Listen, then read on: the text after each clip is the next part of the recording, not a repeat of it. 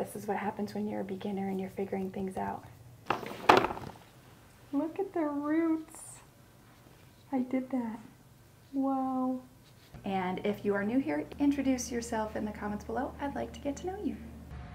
Hello everyone, welcome back to Becoming Vermont. Today we are going to be working in our indoor garden as a beginner, so if this is something that you've never done before, welcome.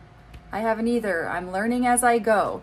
My plan today is to mix up some more potting soil, hopefully start some microgreens today in trays. This may not be until an upcoming video, but it'll be coming up soon if it's not in this video. And up potting some of our arugula and kale in these pink pots. Those are 3 inches and the orange ones are 5. And from what I understand, up potting is just getting a size larger pot than you currently have your seeds in or your new growth in, and pot it up to the next size before you can transplant it outside. That's how I understand it. If I'm wrong, please someone, I'm sure you will let me know. But that's what I'm pretty sure it is. Some things I think I can leave in my germinating trays. So welcome to the chaos. Let's start mixing some soil. Safety first. All right, this is that black gold potting mix. It's very fine and soft, very, very fine and soft. And this is that Mother Earth. It feels crumbly. So there's certainly more than just soil. I mean, that's quite obvious in both of them, but even just the feel of the soil. And you can see there is still some sticks that I'm gonna have to be a little mindful of. They just do look a little different. Here are the ingredients of the Mother Earth Performance Soil compared to the ingredients of the black gold. They look similar. They both start with that peat moss. Perlite, calcium silicate, and a wetting agent. Perlite, pumice, and fertilizer are in the other one. Let's get started.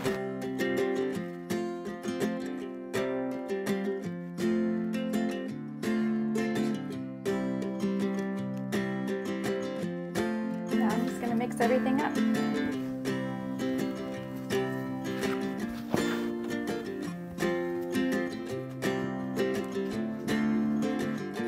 Yeah, I thought this was going to be a really good idea just to mix it in this Tupperware, because obviously now it gives me a ton of soil to use. The issue is this is not sufficient. I almost needed like a shovel to kind of dig and mix everything through. And as you can see, it's very dry, and I don't want it dry when I'm going to start potting or up potting some of my plants. I want this material to be not soaking wet, but not dry. So somewhere in the middle, a little bit of moisture. And to do that, I'm going to use some water. Do I want to do that? I'm not sure. Maybe what I will do, because I don't want this all wet, maybe what I'm going to do is use my 5-gallon bucket, add some of this in there, and then I will just get that wet. This is what happens when you're a beginner and you're figuring things out. If I add moisture to this entire container, and I don't use the entire container, which I wouldn't, am I going to damage my soil? I don't know. Maybe not if I leave the cap off. I don't know. This is a conundrum. I'm going to put some of it in my 5-gallon bucket. That's what I'm going to do. Problem temporarily solved.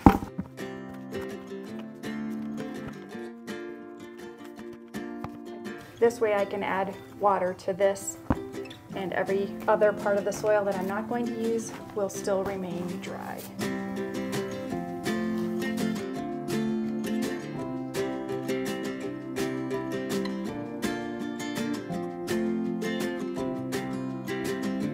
Well, now you see a difference, right? I'm kind of squeezing it. Nothing, no water is dripping out, but it's definitely staying in clumps more. Might be good enough.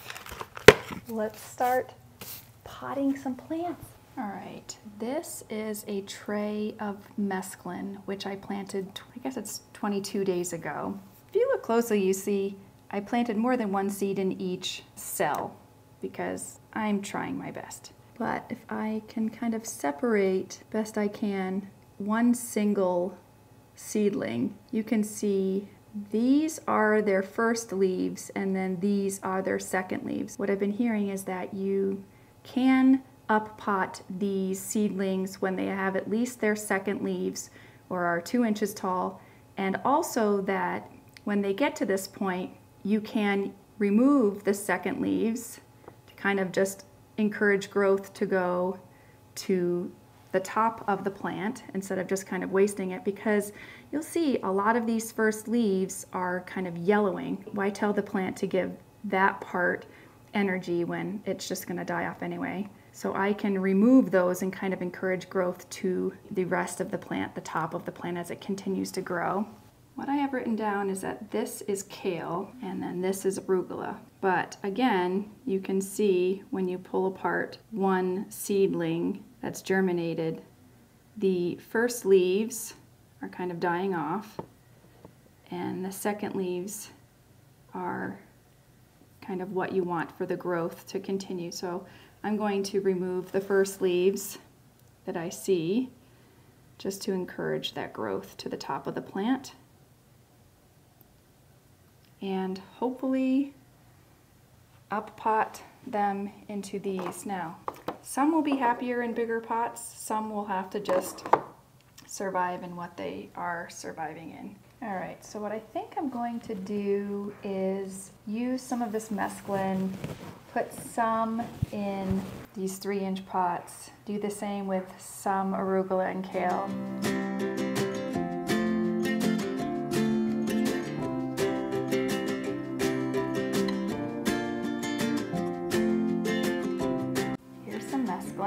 Let's transplant some of these into these bigger pots. I think you just squeeze. I'm so scared to pull directly. Give it a good squeeze and pull. Please don't break. Oh, look at the roots. I did that. Wow. All right, let's make a little hole and put you in. Oh, are you so happy now? You have so much more space.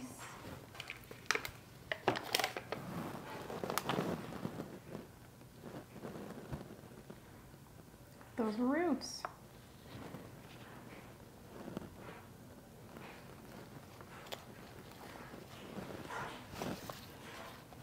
I'm trying to do the biggest ones I see, so let's go for this guy. Wow. Every time I remove, I'm just so impressed. Good looking.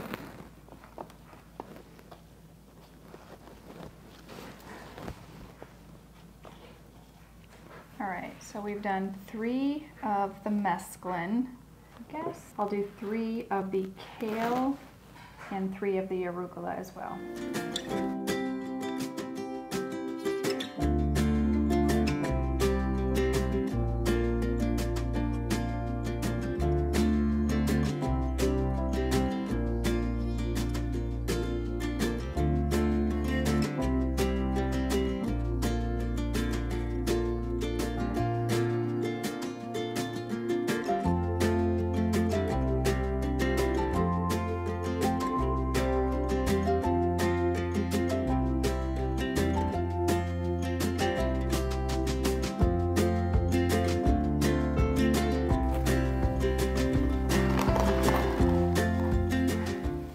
I guess what I've determined is we'll do 6 each. 6 mesclun, 6 arugula, 6 kale.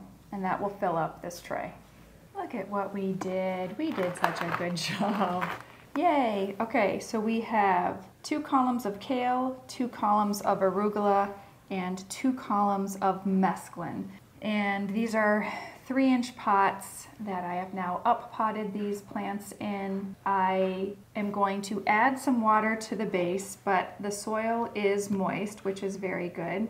I'll try to now remove some of the first leaves that I can just take off to help more growth of the plant underneath and just get it a little more established. I will get these under the lights and we'll see how these do. So just for reference, this is 22 days after I started both of these trays in these seeds. I also wanted to show you my tray 4. Now tray 4, this tray was my tray that I was very sad about these 2 columns here. These are cilantro, and it took this cilantro 8 days to germinate, whereas all of my other seeds took between 2 and 4 days, maybe, tops, to germinate. And I was so sad in one of my last videos because I said the only thing that didn't come up was my cilantro. And you guys were so wonderful in the comments and reassured me. And yep, you're right. Day 8, that's how long it took for my cilantro. So I'm thrilled to see my cilantro growing so nicely in my tray. So if you can see, there are my new girls behind me in the 3-inch pots. I just don't know if I'm going to be able to up pot everything. I wonder if I can just eat some of these, like arugula and kale and mesclun, as microgreens. I'm assuming I can, and then just kind of restart. Yeah, now I understand what you guys were all saying about you started too early. Okay, maybe yes, but it's not gonna hurt anything. I'm not gonna waste these, and these will be put to good use, whether I just eat them in as microgreens or I can give them away to people, because I'm in Vermont and everyone gardens here. That's not true, but I'm sure I can find a way to hand these off to other people who have pots who can keep doing this inside. But for now, we're just gonna keep going as we are going. I raised up my lights a little bit by eliminating one of my S-hooks. That's my strategy. And yeah, that's what I've got today. So thank you guys for coming. I am not gonna do my microgreens in this video because I'm still waiting for a tray with holes in it to separate my microgreens from the bottom of a tray. That doesn't make any sense, but I'm waiting, and it's going to be arriving today by UPS. I just was hoping it would be done. It would be here by now, but it's not. So that's okay. That's fine. Next video, next video. And if you're not yet subscribed, please subscribe. We have lots of fun here. We go hiking in the woods. We play with my dogs. We get really motivational. That's just what we do when we are in our late 40s and we're in midlife, and we live in Vermont. So welcome to my world of the universe here in YouTube. Thank you for being here. It means the world to me. I'll see you guys next time. Bye.